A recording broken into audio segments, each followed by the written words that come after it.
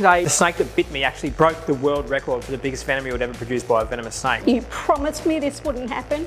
I couldn't even breathe. I thought I was gonna die. G'day everyone, welcome back to Venom Diaries. Today is a big day for me, all right? I'm going to be answering literally the biggest and most asked question I've had from you guys over the past 6 months with Venom Diaries. I've got a couple of special guests coming in for it. I can't wait to tell you all about it. It's probably going to be a little bit emotional. To start off with, my favourite snake. Here's a unit, this fella. You guys have been asking me a big question from day one, and that is, have I ever been bitten by a venomous snake? And I've downplayed this question a lot because it's not something I love to talk about, but this is the story of how I was bitten by a king brown snake at the end of 2016. Now, what happened was, it was just a normal day at the park. I was actually treating this snake, so I wasn't even milking him, okay? So he had something wrong with his right eye that the vet had actually done a little surgery on and cleaned it up. And what I had to do every day, I had to come in and give the snake, like I literally had to use a cotton wool bud, just like this, and I had to put an ointment across his eye, right? Because the vet removed the eye scale, so until he did another shed, he had no eye scale, so I had to put this on so his eye didn't dry out, and I had to give him an injection. And what happened was, I had a fella helping me who was holding the body like this, and I was doing the ointment, everything was fine, and then I asked him to go and grab the injection. I'll just hold the snake by myself like this, like I do a lot of the time, but I shouldn't have done that. All right, the snake was just too big and too powerful. So I'm doing this, blah, blah, blah, blah, blah, everything's good, and then he just thrashes out of control, and I look down and he's just chewing on my left wrist there. And I mean chewing. My instinct was, I just grabbed him by the neck and I ripped him straight off the side of my wrist. I put the snake away like this, so he went back into his enclosure. He'd obviously let go of me by that stage. So I grabbed a bandage, boom, boom, boom. The fella I was working with radioed the managers, and they come flying up. They were in the building within about literally under a minute. Haley grabbed wheelchair and she pulled it up. You guys have probably seen the wheelchairs in the background in the videos sometimes, but this is literally why we have a wheelchair. It's so to limit movement, because your venom is triggered by muscle movement with the lymphatic system. So we go straight into a wheelchair like this, and the anti-venom kit sits on my lap, and I don't have to push it like this, but they just push me straight to the car. And we practice this a lot, this as a drill. And you know, it's something since that day has played in my head a lot. You know, it's not something I never want to relive. And you would have seen an episode recently where I almost got bitten by a king brown again. So that was not a good feeling. But we got in the car. It was Tim and myself, and within about 5 minutes, I could feel symptoms. My eyesight was strange. I had a really weird taste in my mouth. I felt extremely nauseous. I was sweating so bad. And then we arrived at the hospital. They chucked me up on the bed and they started covering me in monitors and all sorts of wires and whatnot. They tapped into this vein straight away because this arm was bandaged, so went straight in there. When they got the anti-venom ready, and when they started giving me this anti-venom, that's when we found out very quickly that I am hyper allergic to anti-venom. Alrighty, so I've got my wife here, Siobhan, YouTube, Siobhan. And we're going to milk a big king brown. And this is obviously the species that bit me. Oh, look at that yield. So that's literally what I wore in a bite. So Siobhan was working at another park at the time, up in the Hunter Valley. And your boss received the phone call, didn't he? Yeah. So what happened there? So Tim called my boss Jason at the time, and I was called in to the office, and Jace said to me quite casually, "Oh, Bill's been bitten." And I thought, okay, what has he been bitten by? And he goes, "Oh, a king brown." So get to Gosford Hospital, and Tim is waiting in the car park for me. So instantly there was alarm bells going. I was in a very, very bad way. so we cruised into the resus ward and I actually walked straight past Bill. You were completely swollen. I just couldn't tell it was you. It was crazy because I was having the effects of like literally more venom than that, because the snake was 3 times the size of this. Like the snake that bit me actually broke the world record for the biggest venom yield ever produced by a venomous snake. So that was in my brain the whole time. I was freaking out. Like I honestly thought I was going to die. But so I was dealing with the effects of the venom, but also dealing with the effects of being allergic to anti-venom. I was all swollen. I was just like covered in these huge red hives. I thought I was going to die. In my brain at that time, I was like, I just want Siobhan to get here, just, you know, because I just want to say goodbye to her. It was a bad day, and I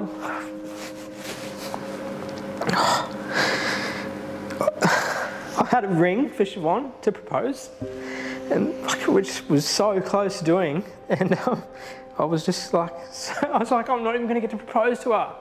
And I had it all planned what I was going to do in the croc yard, and obviously I survived, and we're here now. But that was what was running through my brain. So it was just, yeah, it was the scariest day of my life, like hands down. Yeah, it was. I knew it was bad without knowing it was bad. And then I didn't know. I didn't get told that he was allergic to the anti-venom until afterwards. I didn't know that he went into anaphylaxis. So when trying to lighten the mood now, like I did then, I rock up and everyone was really emotional. Bill was really scared, his family was really scared, and so I went and bought a block of chocolate and sat on the bed and had a chat with Bill and his parents. And it wasn't until about an hour into me being there, they went, "Do you know how bad things were?" And I went, "No." I didn't realise that he was allergic to the anti-venom, he had anaphylaxis. I couldn't even breathe. I was oblivious to how bad things were. Yeah, and it's obviously kind of affected us for a long time even. I had a really close call with a king brown last week, and it brought back a lot of bad memories for me. Like honestly, I had PTSD after that bite, and I didn't deal with it at the time. I sort of just, you know, put it under the carpet and cruise, and it sort of hit me a couple of years later down the track, I guess. That happened. 3 weeks later, my best mate died in a helicopter crash. And so I just had this, like, I got bitten by a snake, almost died, proposed to Siobhan, everything was mad, and then my best mate died in a helicopter crash. So like the end of 2016 was just horrible for me. It was great, but it was horrible at the same time. Thank you for coming in. I know reliving that's not nice, no. But Siobhan has been my, like, literally rock for almost 13 years, and she helped me live through that. It was terrible and it went on for a long time, so thank you. How was it for you coming in today? I guess like it's brought up a lot of emotion and a lot of memories that we try to block out, but I think it's just important, you know, what you do is really important, and you love what you do and you're very, very good at it. And it's just something, as couples, we just have to work together to support each other, and, you know, it is such a good reminder for us, like what it felt like going back and having that happen, because we don't want to ever experience that again, and just working together just to keep each other supported and safe and emotionally okay. Siobhan rides horses, and I reckon they're worse than snakes. So, but you know, Siobhan's never told me no with anything, and you know, after the bite, I took a bit of time off handling, about 6 months. I was working with crocodiles more so, and I don't know what's worse, to be honest. Crocs are worse. Crocs are worse. But you can't get any venom from them. She's never told me no. Like, she's been the biggest supporter. So thank you, and I love you so much. And thank you for coming in. All right. Alrighty. So I've actually convinced Mum to come in. This is like her nightmare in here. She's been very nervous about the whole snake thing. So everyone on YouTube, this is my beautiful mother, Hi. Susan. Hi. Mum, YouTube. Hi. And Mum is pretty nervous right now, aren't you? She is.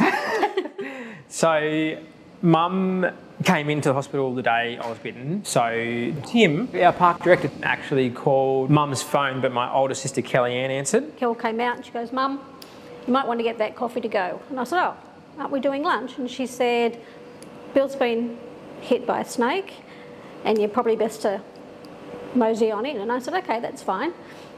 I didn't panic. I thought, oh, he just takes his anti-venom and that he'll be fixed as soon as he gets there. By the time I get there, it'll be pretty much over. Got my coffee, drove in, and I said, oh, Tim, it's Bill's mum. Tim was clearly shaken. He was clearly traumatised. And he's like, I just need you to sit down. I said, oh, no, if you can just take me into Bill. And he said, no, can we just sit down? And there was a couple of seats there and we sat down and I said, what's wrong? Bill's not great. And I said, what do you mean Bill's not great? He said, he really isn't great. He said, he's extremely unwell. And I said, Tim, please take me in. And I went in and I seen Billy and I seen his face. He actually didn't look like Bill. His face was quite round and he's laying on the table. There's lights in my face. They've got a resus, like a defibrillator right there ready to go. I was getting jabbed left, right and centre. They were trying to reverse the symptoms of the anti-venom. So they couldn't even give me the anti-venom. So I was wearing this venom from the King Brown, which was absolutely cooking me. The effect of the anti-venom, the anaphylaxis. So then they just had to completely stop the anti-venom to get on top of what was going on, and it took some time. And I clearly remember saying to him, you promised me this wouldn't happen. And he was laying there and his face was this big and the tears were just rolling down his face, and I just thought, I didn't want this to happen. I didn't want it to end this way. Mum she wasn't like angry at me or anything. She was just so nervous that something like this was going to happen. And it took 10 years. It took 10 years for me to make a mistake and have that happen. It doesn't affect just me, it affects everyone that around me, my family and all my loved ones. So it was horrible, but it was horrible. It was real. It was happening. Yeah. The emergency nurse that was looking after me with the doctors is one of my younger sister's best mates. So she was there and she was sort of trying to diffuse the situation and calm everyone down. And she was fabulous. Yeah, you know, this is Billy's hyper allergic to anti-venom. It's going to be okay, but it's going to look really bad for a while. My dad, he was a paramedic for a long time and he was just like calm as a cucumber. He was like, no, don't worry, this is happening. He's explaining to everyone what's going on inside of me and blah, blah, blah. And I'm going with the doctors and don't worry, it's going to be fine, Susan. But yeah, Mum and my sisters and eventually Siobhan were an absolute hot mess, but and so was I. So the first thing I did that day when I was bitten was I put the snake down, I put it straight back in the enclosure, and then I grabbed my pressure bandage and I got bitten right there. So it grabbed hold of me right here and was chewing. And because you would have noticed the King Browns on the venom virus, they just grab hold and it was just doing this. So I grabbed him by the head and I literally ripped him off the side of my hand there and I put him in the enclosure, closed it, grabbed a bandage. I have bandages literally placed all around the buildings where I have venomous snakes. So with these, you go over the spot 3 times, like so. So that's exactly what I did, but I was like pretty nervous and there was a lot of blood. And then I just did 1 wrap below like this, and then I went straight up like so, and I got it on nice and tight. I reckon my bandage was on within about like under a minute. Just explain to me why this is so important. So do I have to have one of these? You have to have one. I've given them to you. I hope they're at home or in your car. Yeah. So these are a pressure guide, right? So they start as a rectangle. When you pull to the correct tension, you get squares or close enough. Because venom's actually travelling through your lymphatic system, which is the fluid just below the surface of your skin, and you scratch yourself and that clear fluid comes out. That's what it's travelling through initially before it gets to your lymph nodes up here. And what this does is it slows the movement down dramatically. It'll travel about 10 centimetres a minute if you don't put a pressure bandage on. So that's why we get them on so fast. You know, they can buy you hours of time. What if you didn't have that? You've got to make one. You rip up your clothes. Yeah. That's the most important thing to do. This is the first thing you need to do before you think about ringing someone, do any of that. It's just get a bandage on or make one and get it on there. You can remove your jewellery as well. Like you wear rings, you'd get them off because there's a good chance, especially from a black snake, you're going to swell up and they'll get really, really sore after like an hour or so. It is really uncomfortable having a bandage on, but you know, they can literally save your life. So you've got to deal with it. Alrighty, what an emotional roller coaster that was. reliving that bite. That's literally how I felt today, reliving it. Got the waterworks flowing. And I can't thank Siobhan and my mum enough for coming in today. A lot of people ask me that know about my bite why I still do this, and it's not a hero thing at all, but it saves so many lives each year in Australia, and I'm extremely proud of that.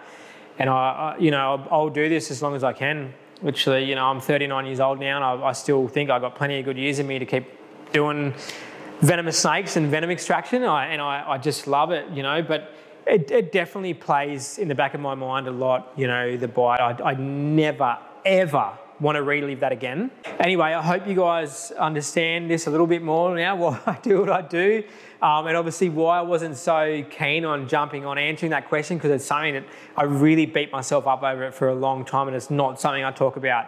Some of my absolute best mates don't even know what I went through there. So I hope you enjoyed today's episode. It was a big one, that's for sure. But yeah, you know the drill. Like, share, subscribe, and I will see you for the next episode.